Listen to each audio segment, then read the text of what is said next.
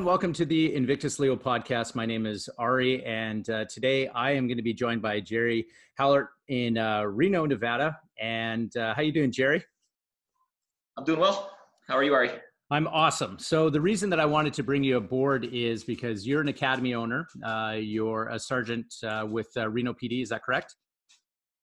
Well, lieutenant now. Yeah, I just promoted recently. So. Oh, really? Oh, that's amazing. Yes. Okay. So it's obviously stuff has happened since then. So being a police officer who does jiu-jitsu, super important. We both know the benefits to do it. But one of the reasons I want to bring you on is because you're in a unique position, like myself and many others, that you own a school. We've got the COVID thing going on right now. And I just kind of want to talk about the process of what's going on with gyms, both students and academy owners, because there's a lot of unknowns that are ahead of us. And we all obviously want to keep our schools open, and students want to see it too. So the reason I'm doing this is because I want to try to pick your brain and other academy owners' brains to see what we can do. So right now, what are the kind of challenges that you're facing having your school closed? What are the things that immediately come to mind? The first is really me worrying about whether or not our landlords are going to work with us on our monthly. So obviously April 1st, here we are, really going to be our first month into the COVID issue, where now students are going to start debating whether or not they're going to pay for a membership. As far as in the U.S., President Trump put out that we're going to be closed all through April. Our governor in the state of Nevada also reiterated that we would be closed on our quarantine, social distancing until at least May. So now I think we're going to start seeing those emails start to come in. Maybe people who A, aren't working, or B, aren't going to be training, starting to pull those memberships. So I think with that in mind, now the loss of income, debating how we're going to make payments to obviously our landlords. And one of ours, we're on a 5-year lease on one of our buildings, and the other one we're actually due up for our lease renewal this month. So those stresses are obviously there, and obviously we know that our stresses of our students are on our minds as well. So it's a really, really tough balancing act, which I'm sure pretty much every jiu-jitsu academy owner in the entire country, really in entire world, is dealing with right now. I think one of the initial things that students or academy owners are doing is they're looking at their landlords for rental deferment. I know that some are doing that. Some are giving like half price to pay at a later date. It's going to be different everywhere, but I strongly suggest for academy owners to reach out to their landlords, and don't expect your landlords to come knock on your door and go, "Hey, we're going to help you out." That's not going to be the case. So rental deferment is obviously one of the things. You said, so how long is your academy being closed now? Since when? We closed probably the first week of March is when we closed. So we sent an email to both groups, because we have 2 gyms, just letting them know that obviously we were going to close, and here's why. And it was prior to our city, Reno mayor actually was the first one in the state of Nevada to put a closure out. So we put that out, that we're going to close, and then obviously shot that out. And, we got tons of support, people understanding, that we're going to close and why, and for safety reasons. But so we've been 3 weeks in now, and then now really the start of April is when I think we'll start to see that deferment of students maybe canceling memberships. Yeah. And so I've been seeing is a lot of academy owners asking for students, if they can afford it, to keep paying.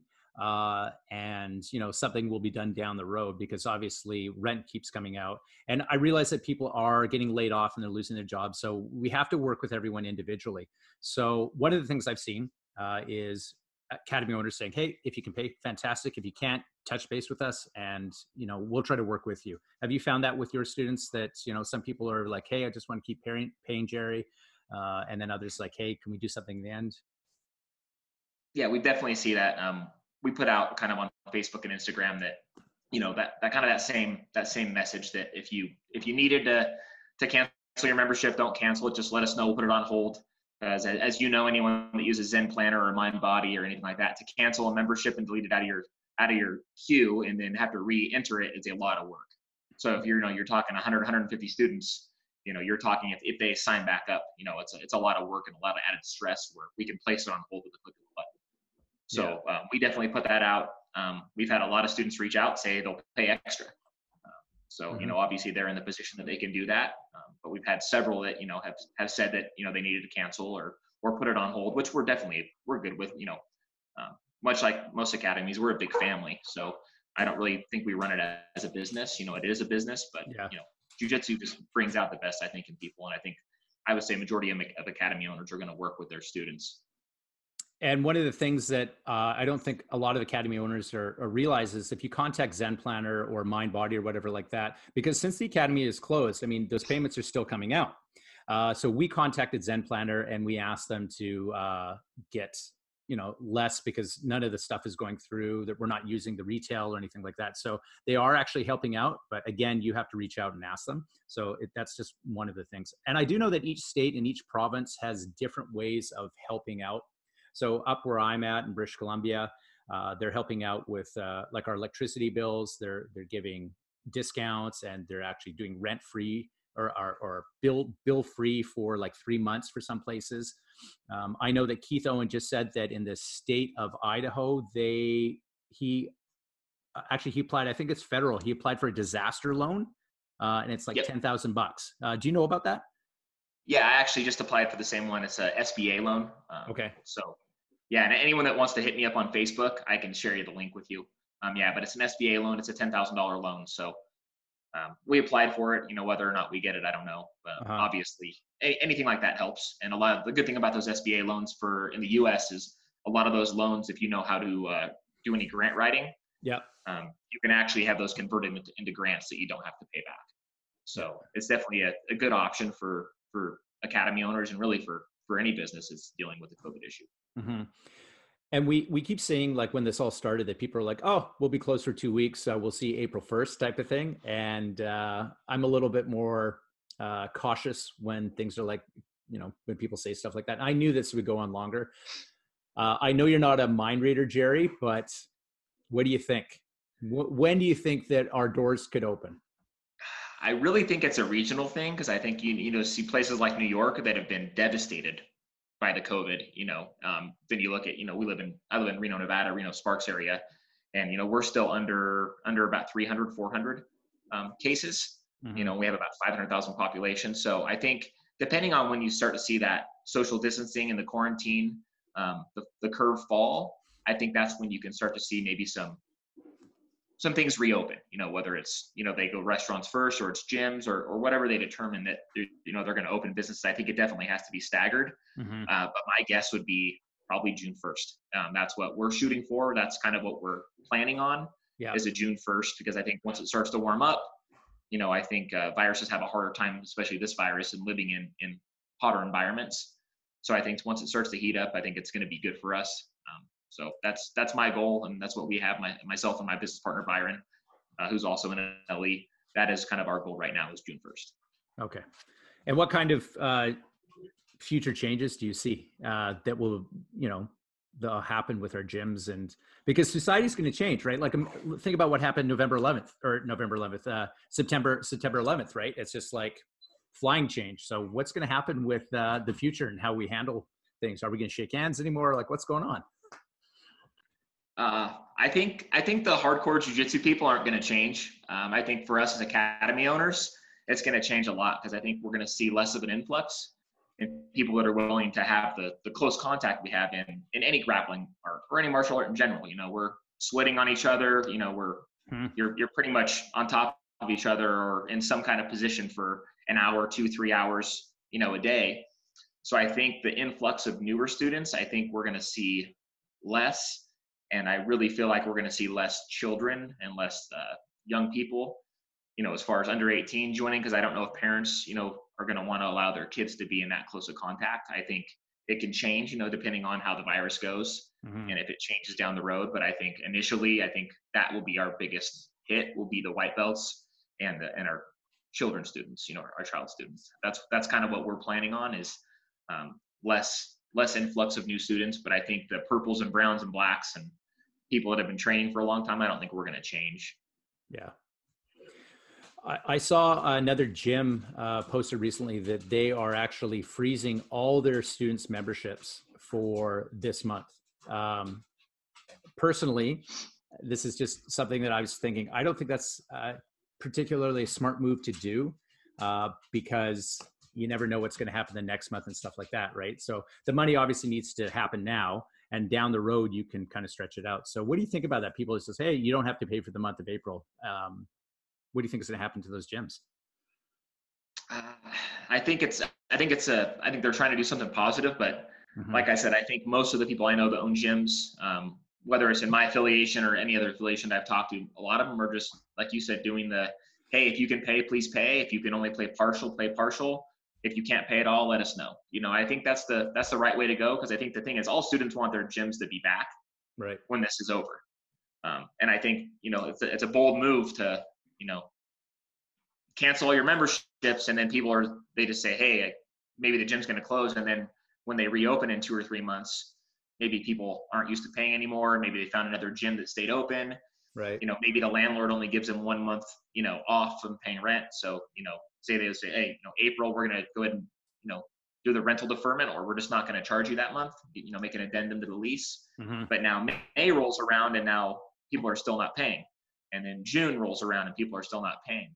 So, some academies have really, really high lease, rental agreements. And I mean, that could crush you. I mean, we have a savings, but I mean, 4 or 5, 6 months of no income. Blow through that. Yeah, totally. We have to close our doors. So with all the negativity that's being happening, I've seen a ton of positive stuff that's come out. A lot of free videos, a lot of people offering stuff, BJJ Fanatics, Tom DeBlas, all those guys. It's been amazing. And the content out there is just, I've never seen it like in the past month. It's absolutely amazing. And I'm kind of hoping that it brings the community together more after this, after this is over. What kind of thing are you going to do for your students? Like for me, for example, when we open up, just as a thank you, I'm going to give everyone a private lesson in my school on me, just because it's something I want to do. And, I know it's just a small thing, but it's just something that I need to, give back. I'm not going to put out tons of videos because there's lots of people doing that, and I've done that before.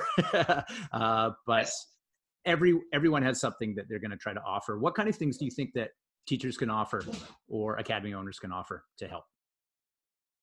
So something that we're going to do is, the first is obviously, because we have a clothing line, but regardless, almost every gym has their own t-shirts or whatever they get done. So we're going to offer all that at cost. Rash guard shorts, all that stuff for our academy. And then from there, actually, we're going to probably end up bringing Gordon, Ryan, or Gary Tunnen up to Reno for a free seminar. So we're going to pay for them to come up. I actually just messaged Gordon about 30 minutes ago. Yeah. As soon as this clears up, him and Gary need to come up. So Gordon's been really, really good for our gym. Yeah. He came into the free seminar for the We Defy Foundation for a fundraiser. So we have a really good connection with him. So, and that's something we even put out on Facebook and Instagram, that, once this clears out, the people that stay and can, continue to pay, and even those ones that just let us know, hey, just put it on hold. Yeah. We're going to do a closed door, our academy only major seminar with a superstar. And obviously everybody knew it was going to be Gordon or Gary, just because we've brought Gordon up here twice. So. Right. Yeah. But I think that's I think that's a positive way to bring it.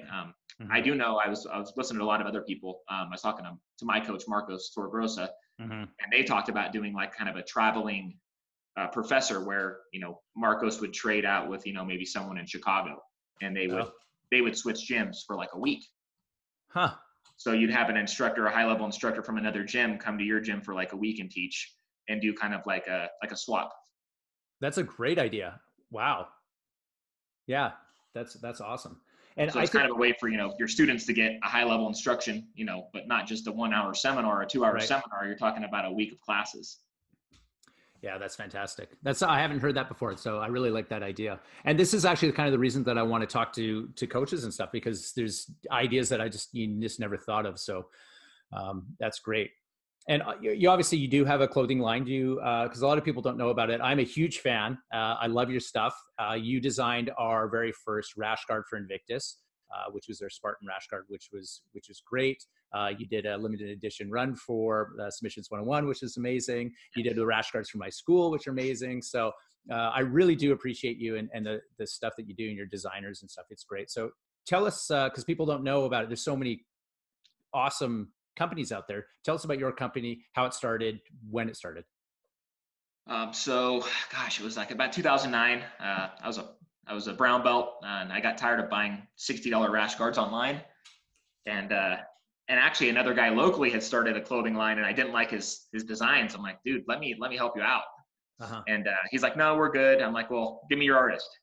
So he gave me his artist info, Jay Acosta, who's phenomenal. And then kind of just started, and you've gone through the process of getting something designed. You have your vectored logos, your panels are ready to go, and then you start shipping it out to manufacturers, and you get everything from, F minuses to A pluses. Yeah. So you got to kind of find the companies you like that are good manufacturers, that are legitimate, and then you stay with those. Yeah. So we did that. We probably ordered 50 samples from different companies, and at $50 to $60 a sample, that can add up. But the initial investment paid off, and it's more of a labor of love. We don't make a ton of money off the clothing. I enjoy making having Jay make artwork off my ideas, and then we ship it out, and people get good gear at great prices, and we get to help support law enforcement or whatever it is, and we donate a ton of free gear to people when they're having issues. Just did stuff for Chad George, one of my buddies down in LA. He runs a CMMA. They did a big fundraiser so for their annual party, and I sent them a bunch of geese and stuff like that, just to help them out. It's good for us. It gets the brand out. Yeah, it's been pretty awesome. So you obviously seen a lot of designs over the years for rash guards and stuff. And what was kind of a design that was really popular amongst companies that you were just like, God, I can't stand seeing these? Like, you don't have to give names to companies, but there's like those designs that came out that you were just like, what? Why is everyone doing that? Did anything come to mind for that?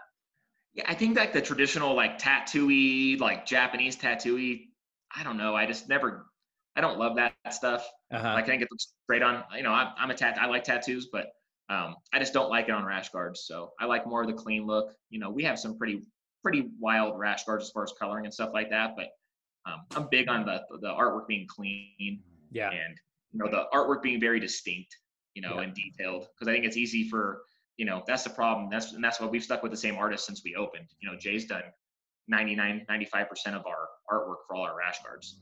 So, I just think that clean, really clean product that, it's vectored correctly, and when it's placed on, the panels, it just comes out beautifully. So, like the Invictus rash guard turned out better than I thought it was. Yeah, so really the artwork that you're getting in your mocks should be coming up looking better on the actual product and not vice versa. Yeah. I remember years ago, so when I designed my very first rash guard, this is before rash guards this is before sublimation, right? So I was looking around, and they were actually the surfer rash guards. And I'm like, hey, can we put a print on it? So we did like a Submissions 1-1 print. And I think this was in about 2007.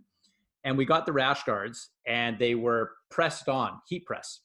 And you can imagine what happened to them, right? You wash them, you roll with them. And I remember I got them for my school, and after grappling, I looked and I saw these little pieces of white on the mats. I'm like, what is that? And it was all the logos completely had rubbed off because people are on their backs and playing guards. So we've come a long way, I think. Oh, for sure. Yeah, we did the same thing with our first set of rash guards. Yeah. So not from our clothing, but the first rash guards I got from, when I started jiu-jitsu. Yeah.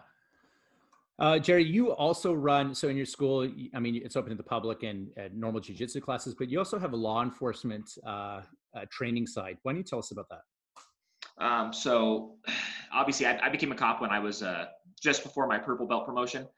So I went through the academy, and obviously I think you kind of went through the same thing because you became an officer later in your life. Yeah. Going through the police academy and watching the defensive tactics and the weaponless defense, they kind of picked on me, obviously, the instructors. They would send everybody else out of the classroom, and then they'd hold me in there and say, hey, let's try this technique on you, and what would you do? And then, they realized that, grappling arts and, my small wrestling background plus my, my jiu-jitsu skill set. Yeah. And I was destroying the instructors. So it was one of those things where I think I saw that opening, and then I just really didn't see a change in tactics or in what we were teaching. So at the time, we actually got really lucky. So our chief of police at the time was actually a black belt in judo and Brazilian Jiu Jitsu, Steve Pitts. So he's actually the one that turned me into being a cop. So, because I did jujitsu with him, he's like, why don't you be a police officer? I'm like, nah. And he's like, come on. So I did it. And then, so he put me as I was still on probation. I actually, 3 weeks after I got out of training, he made me the assistant lead for defensive tactics. So, wow. And I have a teaching background. I taught high school for a couple years. So I know how to do like a syllabus and curriculum. So I just wrote a program for Reno PD, and he advised me to go ahead and market it and brand it and train everybody. So from there, we've revamped it a ton of times. I think it's big to do that. I think I've rewritten the lesson plan 8 or 9 times. Yeah. We've got some really, really big name guys in jiu-jitsu, contribute to us. I've added stuff that Gordon has showed. I've added stuff that obviously my coach Marcos Torregrosso showed. Ricky Lindell was a big proponent of training. He brought us down to Las Vegas. Yeah. We've had a lot of opportunities. We've trained in Austin, Texas, with some really great guys at Austin PD. Trained Vegas Metro, where obviously that's where I met Chad Lyman. He's a great guy. Him and Mike Bland are phenomenal instructors. And then just kind of taught and, just trying to get it out to law enforcement, because I don't think there's a more important skill set for cops than learning jiu-jitsu, and grappling arts. That's that very, very high chance, high frequency, and high risk. A lot of people work on firearms, which is definitely important, but you have low frequency, high risk, and hands-on stuff that's almost every call. And your company or the branch, it's Leo Defense Systems, is that correct? Yes. Okay. And who comes to that? Is it the Reno guys, or are you getting from other departments too that come there? Or? Yeah, we try to do one annual seminar. So we actually teach that curriculum at our gym. So if we have classes that are primarily cops, so we'll teach portions of that program during the class time. Okay. And then we'll teach, more traditional sport, jiu-jitsu or self-defense. But then we'll do the seminars where we do pull-outs. We'll do like a 40-hour pull-out where we actually certify instructors. Most recently, Kyle McCutcheon from Washington. Great guy, really, really phenomenal dude and a black belt. He came up, he got certified, and he came up with Craig Hanamui, and they got certified. So we get people from all over that come in and get certified, but almost every local agency we have has certified instructors. Okay. What kind of thing have you seen? Like, if you were going to pick a move that they teach in the academy that's not jiu-jitsu based, that you think that should be removed, that's ridiculous, that they keep teaching, what comes to mind for you? There's so many. I think a lot of the twist locks. I think that, the small joint manipulation is very hard to do live with someone that's resisting. So a lot of that stuff, some of the stuff's great, the rear wrist locks and stuff like that, but I really don't like the twist locks or the entries. That's something I would probably get rid of. Yeah. We've kind of moved them more of like a wrestling contact, arm drags, going to 2-on-1s, the Russian tie series for our contacts. Cause I think that moderate level contact, it's one of those areas that's very, very vague. I know at least the way we teach the twist lock, I don't think it's very effective. I've seen people, struggle on the street to do it live, even with a non-resisting person. Yeah. And I've never seen anyone get it on live. I know I've tried it on people just to try it. And I struggle with it. And I feel like I'm pretty decent going hands-on, but when I can't do a move, I'm like, I don't know if this is a very legitimate move. So like I said, I'd have to sit down, and look at the list. I could probably, mark red lines through a lot of techniques. I'm sure you could do the same at your department, as could, any high level black belt or high level instructor at any department do that to their curriculum. It's pretty cool seeing these different places, like, how you're teaching and how Chad's teaching, and all the guys who are involved in INVICTUS. There's a lot of, it's like cross-pollination, as you said. We're really sharing stuff. And there is a theme that's starting to come out, I've noticed. Again, you're talking about the 2-on-1 and just kind of that more basic body positioning and wrestling and just takedowns and just control.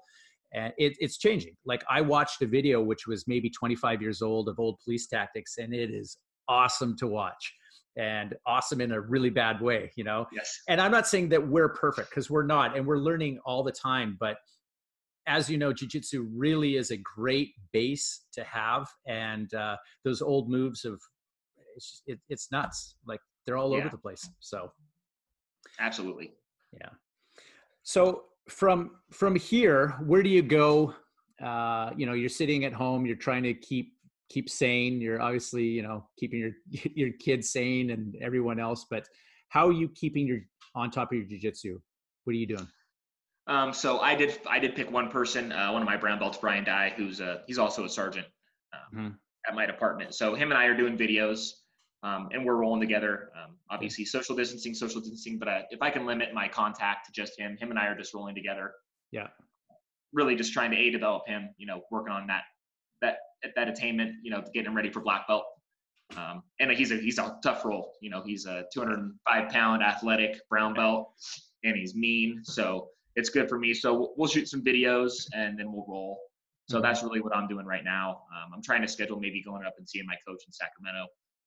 But he's kind of dealing with the same thing. He's picking one of his black belts that he's shooting videos with, just to put out, through Zoom or whatever platform they choose. So that's really all you can do right now. And I think now's the time to watch video, and develop the mind, harden the mind. I think that's the big thing. I think being quarantined, or the social distancing definitely creates that.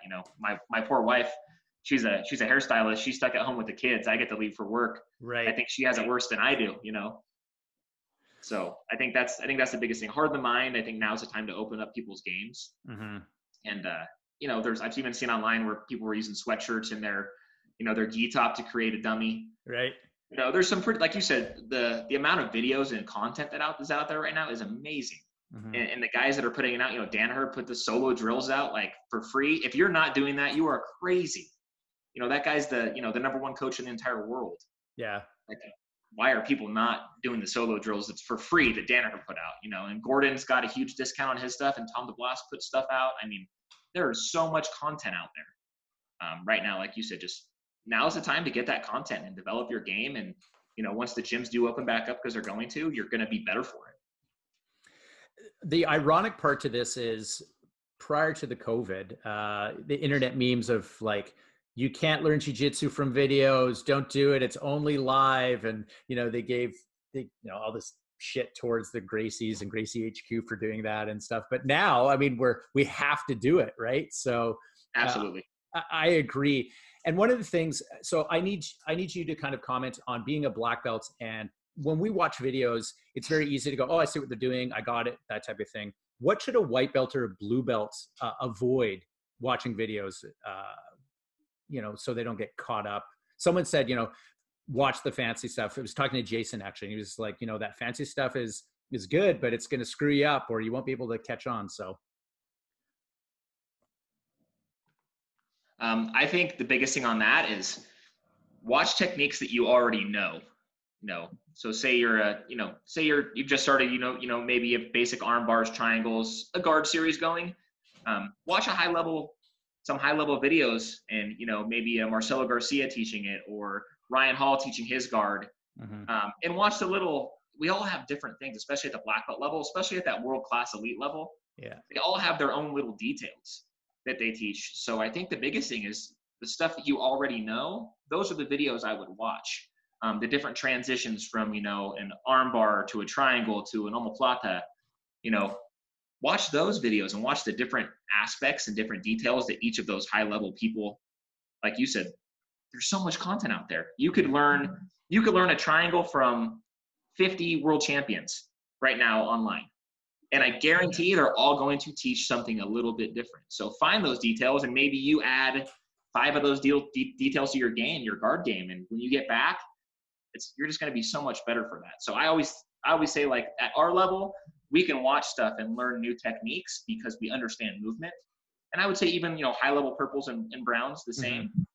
But really white belts should be using the videos. Really, like I said, the solo drill is great. You can learn all that stuff, but learn the techniques you already kind of have an understanding of, or you think you have an understanding of, because watching those videos is going to create true competency in those techniques. We all teach differently. You showed the bow tie series at our INVICTUS seminar in Las Vegas, and I teach the bow tie, but you had some cool little details that I don't teach, but now I teach those. So even us, as black belt instructors, we pick up stuff from each other all the time. Yeah, totally. Hand placement, positional details, body weight, details, all that stuff adds. So I think, white belts can do the same thing for their own games. What do you think is going to happen? I'm going to kind of come back to something because again, Jason and I were talking about this, but garage gyms, Chris Hallert has his little small gym, right? And it's kind of like, imagine if all these schools close, there's going to be garage gyms again. Yes. To be honest, I plan on doing it. So. Yeah, what's funny is I actually debated that. Say I had to close down my gyms. I have a pretty big yard. I debated, taking out a loan and building a big garage in my backyard. Yeah. And matting it. I know. I think we will see an increase in that. I think, especially if anyone has to close their gym, I think we will see that increase in garage gyms. I actually was kind of laughing. I just saw a Facebook or a Craigslist post today for free jiu-jitsu lessons in a garage. So, I kind of giggled because I open it and I look at it, I start laughing because it's like a 2-stripe blue belt. Right. It's, offering jiu-jitsu lessons. Yeah. It's like a donation-based thing. And I get it, but, at the same time, I think we will see it. No, I would love to roll with Chris Hallert. Yeah. That guy's amazing. So, I think we'll have those gyms, and I think we're going to have some of the kind of the changes, as far as, the white belts and blue belts that want to teach their buddies starting their own gyms, in the garage. I think that blue belt to put the free lessons, I think they're just looking for someone to roll with. I think that's all that is. Yeah, it's funny because it got sent out to our group, and I have a couple of the black belts. We're gonna play a joke on them and show up as they just started doing jiu-jitsu. They didn't know anything, and I was like, guys, don't do that. Oh my god. You know how black belts are. Yeah, that's amazing. So where do you go from here? We're going to be close for the next few months. Obviously, you're going to do some videos, you said, with your brown belt and stuff like that, and you're offering some of the great incentives to your students and things. I hope June is, the date. And I know that it keeps changing. I know the president is, first he was like 2 weeks, and then he's like, oh, by Easter. And so I think he should probably be quiet for a moment and just let it just work its way through. So I don't know. And I'm going to be talking to other people. I'm talking to Keith Owen tomorrow. I'm talking to my Japanese jiu-jitsu instructor, Steve Hisco, James Foster I'm going to be talking to. So there's all these guys. Hopefully we'll get more insight on how we can help each other out. Any kind of final thoughts that you can think about on how to move forward, or frustrations that maybe academy owners or students are having and how they can kind of move through this? I think the big thing for academy owners, as far as I was going to give advice, is stay in constant communication, with your students and the families and the parents of your kids, child students. Maybe a weekly email where you just kind of let them know what's going on, check in with them, remind them if they're having struggles to, get a hold of you, and you can hold, place memberships on hold. I think, at one time, right when it starts, and then not talking to them or having any communication until you reopen in May or June. I don't think that's appropriate. I think, maybe every other week you send out an email, letting everyone know how's everything's going, and send in videos of your kids doing training at home. If because there's a lot of, sisters or brothers and sisters that train, do some jiu-jitsu on your mom or dad, send me a video. You could run little competitions, the best arm bar, on your mom gets, $10, and you can send them $10. Small things like that, I think, go a long way. Mm-hmm. I think for me, the frustration is just not knowing, Yeah.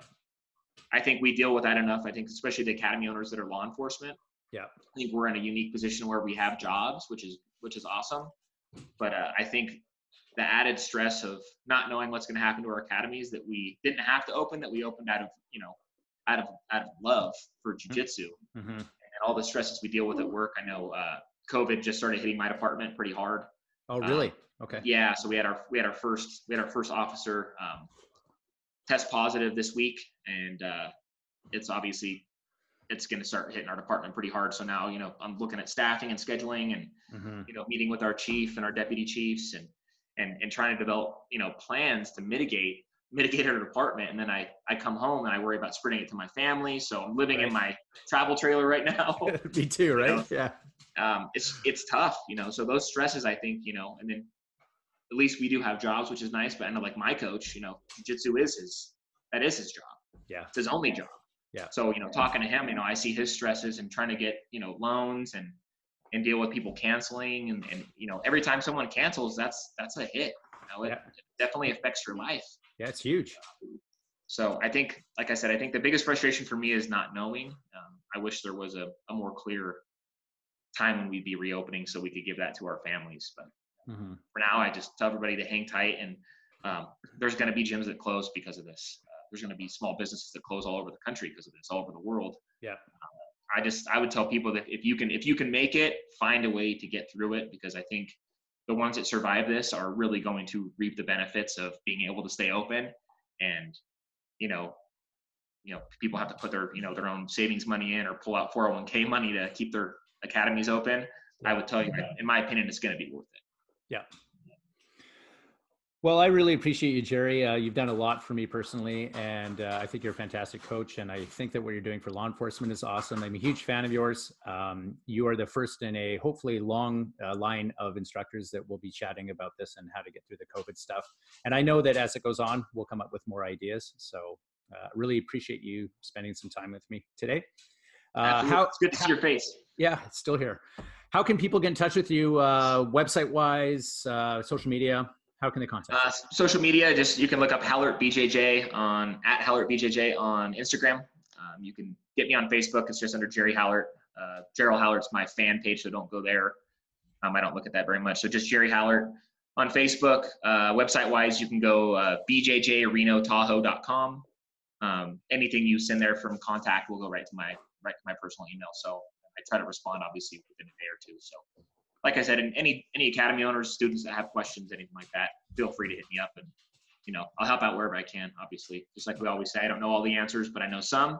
Yeah. And but all together, hopefully, we can come up with a great plan for you. And something that we're planning to do, I don't know if it's going to happen in 2020, but maybe 21. But Jason and I were talking about, we're doing these super seminars, and you were at the Nevada one, which was great. We did one in Houston, and down the road, what we want to do is we want to actually do a camp. And that will have more than 4 instructors. I'm going to bring you and everyone else who's taught, and we'll just have like a huge weekend, kind of what Origin does.